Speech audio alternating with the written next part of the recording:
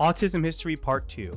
On this day, April 2nd, 2008, the world celebrated the first World Autism Awareness Day. Initially proposed by Sheikha Moza bint Nasser of Qatar, on November 7, 2007, the UN passed a resolution to make the 2nd April of every month a World Autism Awareness Day. Although many in the autistic community dislike the term Autism Awareness Day or Awareness Month, seeing it as contributing to ableism, the passing of World Autism Awareness Day was generally a step in the right direction for awareness and acceptance of autistic people.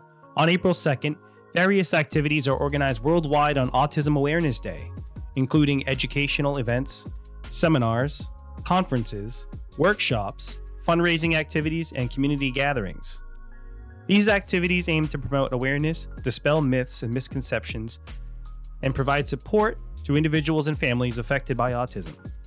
One such activity is the Light It Up Blue campaign, initially launched by the divisive group Autism Speaks, where participants are encouraged to wear blue, and landmarks and buildings and homes around the world are illuminated in blue light to show support for autism awareness and acceptance. In recent years, the Light It Up Blue campaign has been somewhat controversial with many of us in the autism community, due to the checkered history of Autism Speaks, lacking representation for autistic people, supporting a cure, and general negative portrayal of autistic people. I would encourage you to light it up gold, a color adopted by autistic people to represent autism acceptance over awareness. Stay spicy.